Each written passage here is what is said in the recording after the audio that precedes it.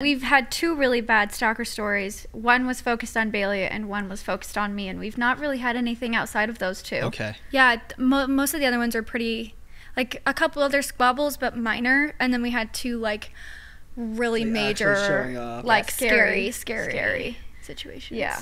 So you saw them in person? I did for my guy. I did on, let's see, 1, 2, 3, 4 occasions. Jeez. He would just show up everywhere we were. That's why we were seeing him all the time, because it was like, it quite literally stalking. Like, it was like where we were, he was there.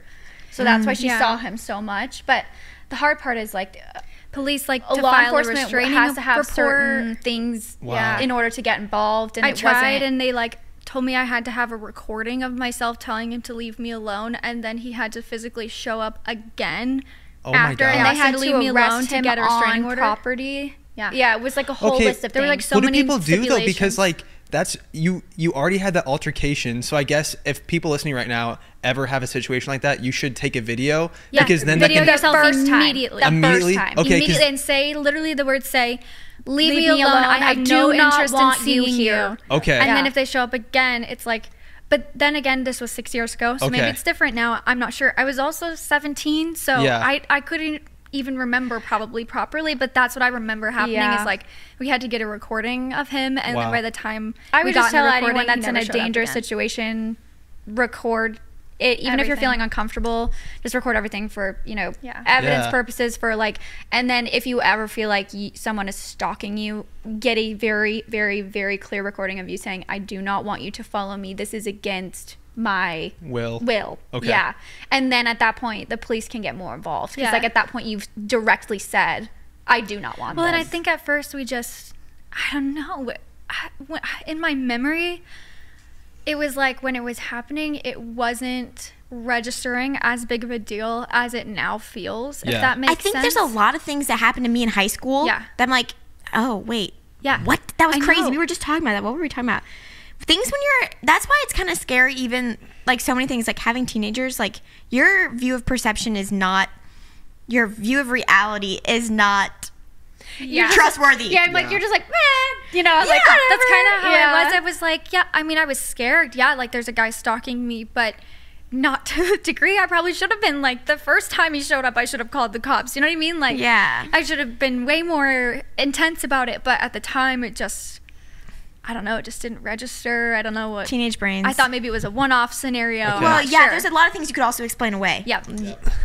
And you did get a restraining order though, eventually. No, you never did. Not with we got the recording of us saying "leave me alone," and then he showed up at my school, but not within a physical, like, it's really hard to explain, but basically like not enough to get a restraining order. You got a restraining order? Yeah. So, well, sort of.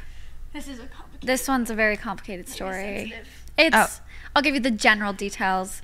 There was someone in our DMs very obsessed with me, particularly with my virginity, and like it just another teenage boy, and eventually it got heated to the point where he figured out where we were going to church when I was in college and showed up there and kind of camped out the parking lot, and then threatened to do a lot of dangerous things if I didn't see him.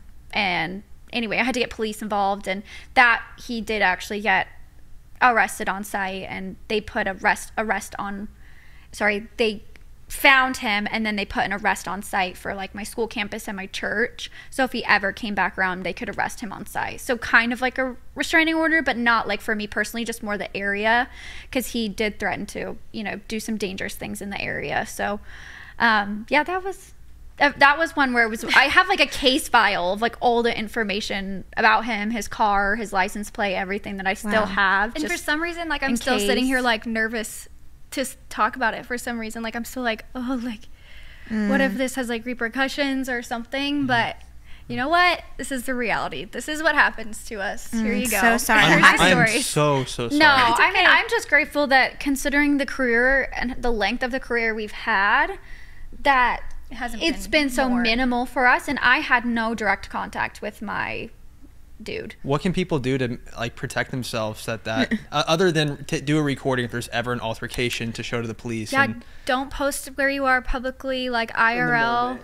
Okay. Don't show license plates and addresses. Don't hand out personal information like phone numbers, emails, anything. Also, I would say listen to your gut, because even when you're like, because it's so, especially I feel like as women, you dismiss it so often. You're like, oh, I'm making it up in my head, he's not really following me, or oh, I'm like in the grocery store and that guy kind of looked at me weird, but like no, he's not doing that. Like I would say follow your gut. If you're feeling uncomfortable, remove yourself from the scenario. I do now. Like in the moment when that guy showed up the first time, I just had like, I mentioned it in the TikTok, but I just had like a sick feeling, like sick, and I'd never seen this man, never talked to this man. I just had a sick feeling, and sure enough, it ended up being pretty bad. And so now, like, I don't even question it. I don't even stick around. I'm like, I'm out.